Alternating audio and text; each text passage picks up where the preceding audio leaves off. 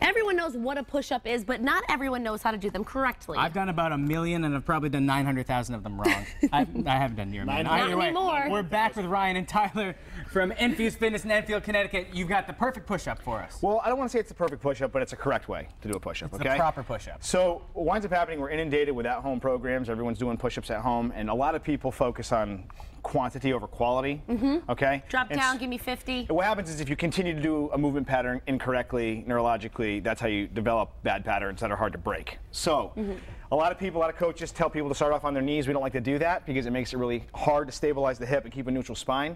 So we practice for the form that we're trying to achieve, and which is a conventional, traditional push-up, okay? So what we're going to do is have Tyler get down first on the floor without these accessory tools here. And the things you want to pay attention to is keeps his toes together, so these are locked together, okay? Now, I know there's different kinds of push-ups where you have your arms at different lengths, but for the traditional one, where do you want to put your arms? We're going to focus just below shoulder width, just either shoulder width or just outside of your shoulder width, okay? And you're going to spread your fingers on the floor, keep your middle fingers pointed forward, okay? The next thing you're going to do is you're going to maintain a neutral spine by contracting the glutes, okay? Inhaling, get a nice belly full of air and tighten down. And now he's going to apply external rotary force on the floor. So he's actually going to turn his hands out hard. Now, you're not physically seeing his hands turn, all right, but he's applying torsion force against the floor.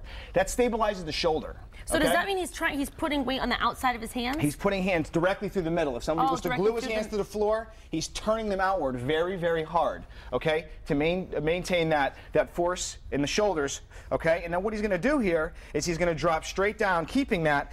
The goal here is to try to keep the forearm perpendicular to the floor.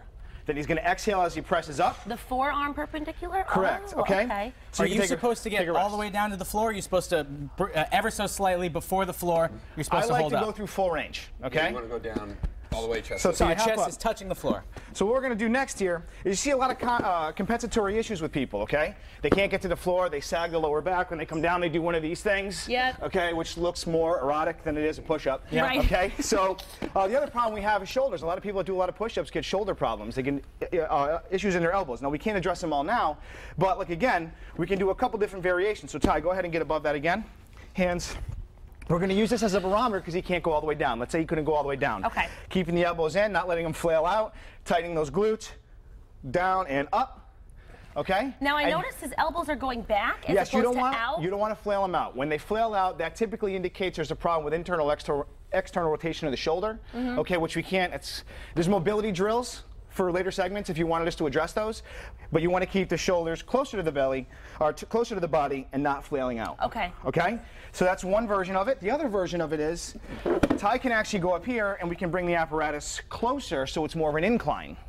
Okay? So you can bring this up higher. You can do this up a table. But again, you're maintaining the same structure. The integrity of the movement is the same. Right. Okay? You're just increasing the inclination. Do you want to think about your belly button going in towards your spine? There's different ways. I like to make sure that I inhale when I'm doing a lift, okay, full belly full of air, and then tighten down. When you go down, okay. That's what I like to do because I like to. I have carryover for squats, deadlifts, push-ups, pull-ups, dips. The same thing. I have a full belly full of air, and then I contract.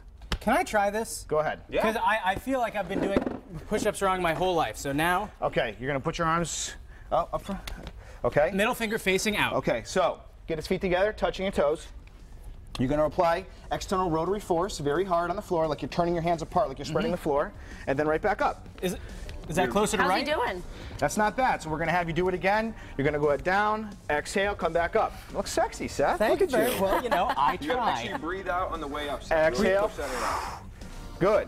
And if you want us to do other segments, like I said, on improving the mobility of your shoulders, your thoracic spine, if you have those types of issues that are common compensations, we can absolutely help facilitate a better push-up. Right, exactly. We only have so much time on the show, but there's a lot that we could cover. So if you have anything that you'd like to see, gentlemen. feel free to write into us. MyMassappeal@WWLP.com. Reach out to us. Let us know what you want to see. Because we want to make the show all about what you want. Thank you, everyone. Hey, next week.